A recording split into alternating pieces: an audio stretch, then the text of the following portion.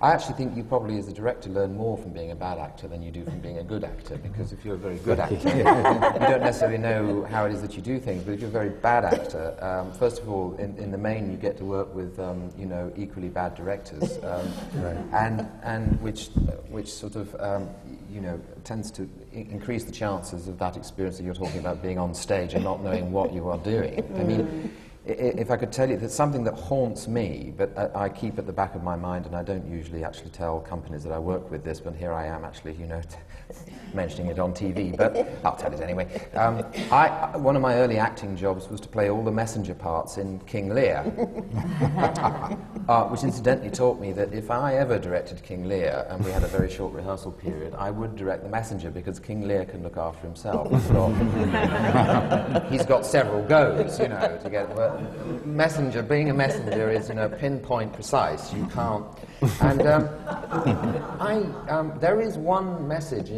that you have to deliver in King Lear, which is mysterious, and I can only think that Shakespeare may have intended it to do to an actor at the time in his company what it did to me, which was that you come onto the stage and you say to Cordelia, "Madame, the Duke of Cornwall's forces approach with all." And she says, "We know of this before." After you have run allegedly 25 miles to deliver a message which Cordelia has already heard, the thing I found just instinctively happening to me was a kind of shrug. We know of this before. Well, and I spent 6 weeks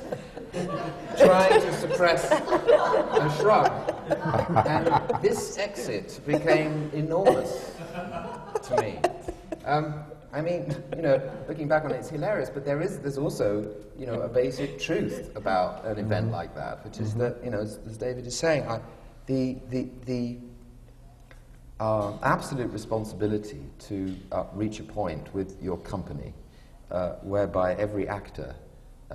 on that stage is connected into the narrative, has a sense of purpose, knows why they've come on, and how on earth they get off,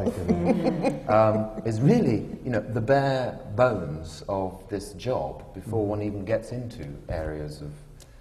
of mystery.